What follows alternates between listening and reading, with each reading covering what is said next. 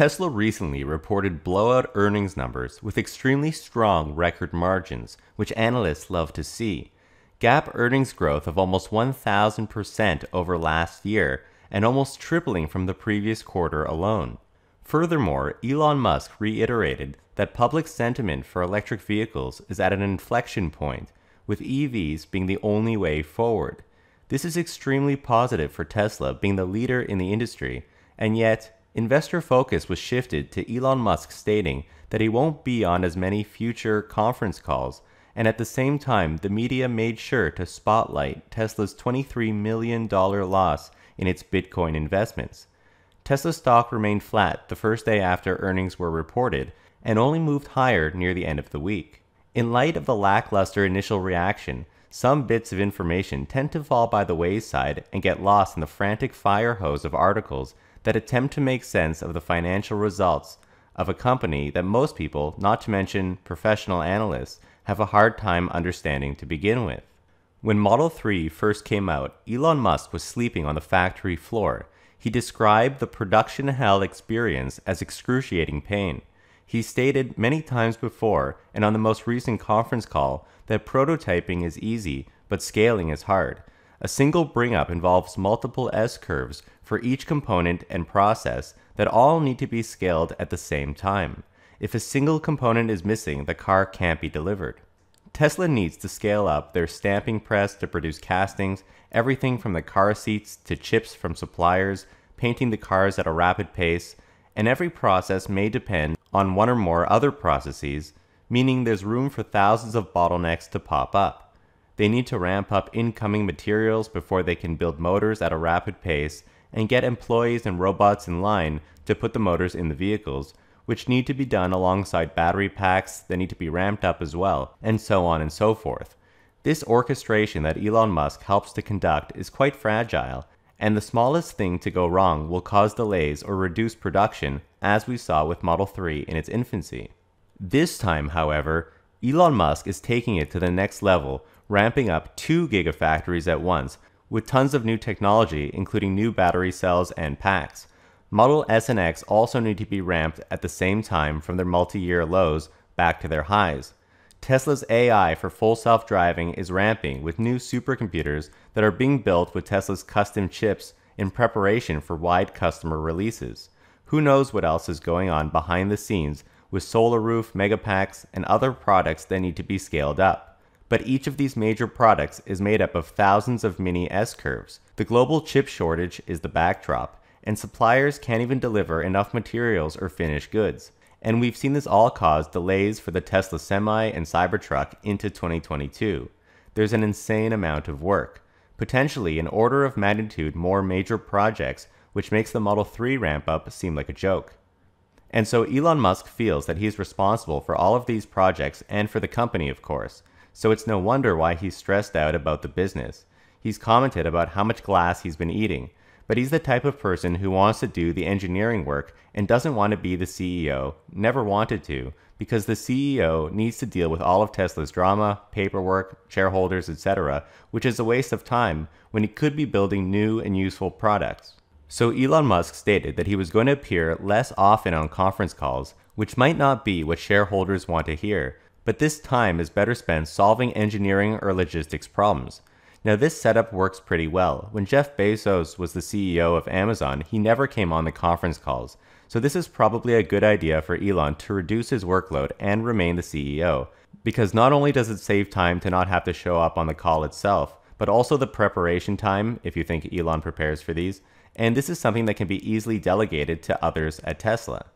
The CFO, Zachary Kirkhorn, or Master of Coin, appears to be responsible for Tesla's Bitcoin investments.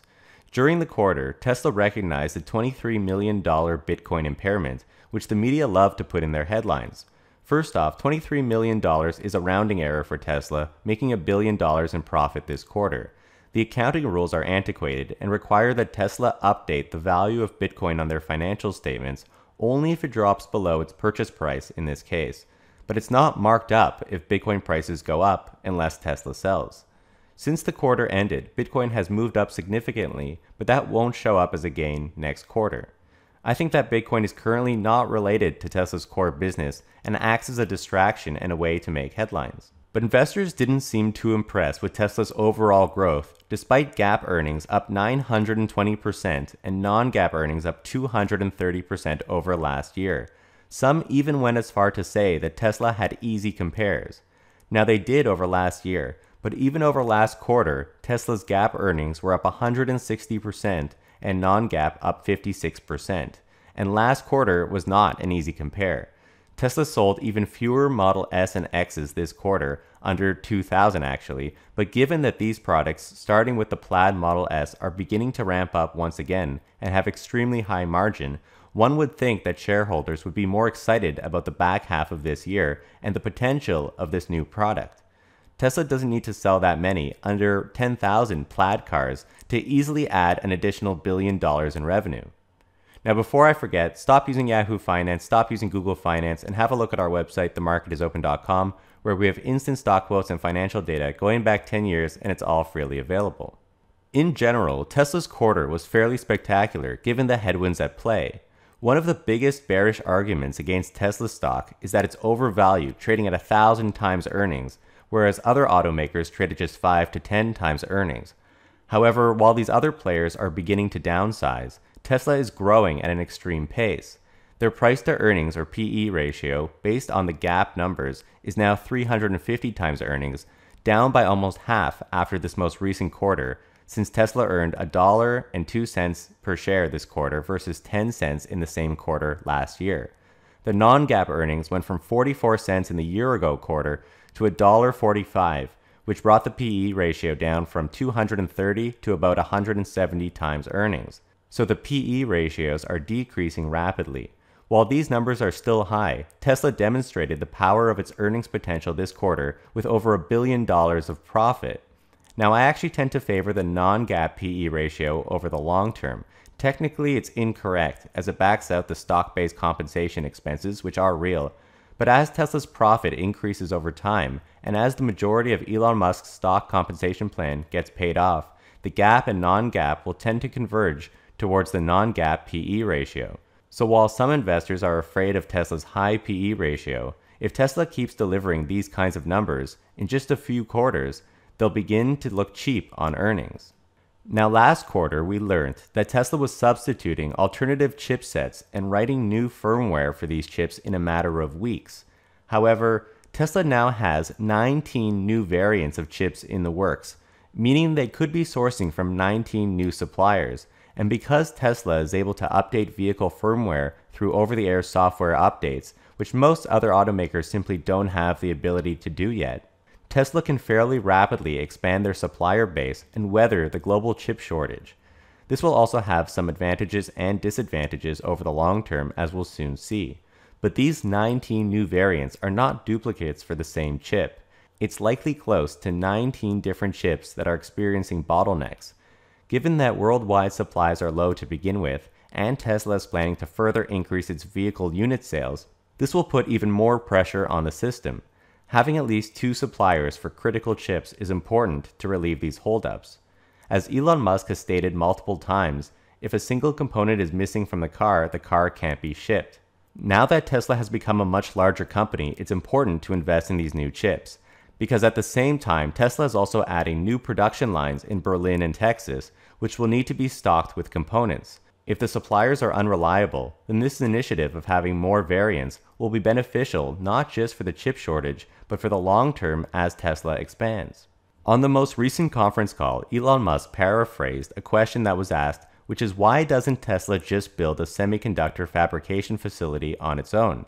And so he responded by saying, well, that's not so simple. It would take 12 to 18 months at lightning speed, assuming nothing goes wrong.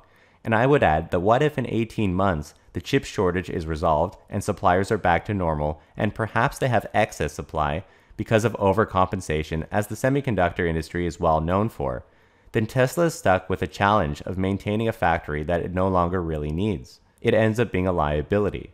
Now, Tesla has already proved that they can quickly rewrite firmware and take this route instead, which appears to have less risk. In the worst case, the original supplier can satisfy all of their demand, and they have to throw away the code that they wrote for a new chip variant, which isn't a big loss. But over the longer term, this still comes at a cost, in that Tesla needs to maintain 19 or more different chip variants. Separately, Elon Musk already called all the different battery types that the company has the Baskin-Robbins for battery flavors, with different form factors and chemistries. Though Tesla is looking at consolidating its battery types because it's simply too difficult to manage. However, for semiconductor chips, Tesla is heading in the opposite direction and expanding the number of flavors. So I think it depends how often the software needs to be updated to ensure compatibility and how Tesla manages the various chipsets, perhaps such as giving one complete set to Giga Berlin to use across its produced vehicles and a different set to use across its US-based factories. Overall, this is still pretty incredible how the team at Tesla is able to tackle these problems, while other automakers don't move nearly as fast and can't rapidly adapt to changing circumstances. So let me know in the comments if you think this was a good idea for Tesla to add 19 new chip variants from new suppliers, or if Tesla should just take the time to build its own plant and manufacture its own chips. And what do you think Tesla's PE ratio will be next year, given the Model S ramp, Tesla's new Gigafactories, and increased vehicle output of Tesla's current factories in the months to come? Please hit the like button and subscribe, we would really appreciate that. And a huge shout out to all of our patrons that help to support our channel. Your support helps us to continue to make great content. Thank you guys so much for watching.